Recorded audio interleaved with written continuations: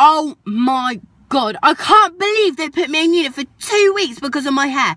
Look, one little line here, and they put me in unit for 2 weeks because of it. Now I've got to miss out on English, maths, science, drama. I absolutely love drama, and they're making me miss it. They're putting me in with the kids who bully, who smoke, who take drugs, who get fighting every day, and I've got to be put in with them because of one line here. That's actually pathetic. Someone should call the Board of Education. Yeah, you heard me, the Board of Education. Mr. Edwards is always like, oh, be yourself, be different. And then when you get a new haircut, oh, I'm going to put you in the unit for 2 weeks because it's unacceptable. I'd understand if it was green and yellow and pink and blue. No, it's my normal hair colour. It is natural. I go out on the street and I see people like it all the time.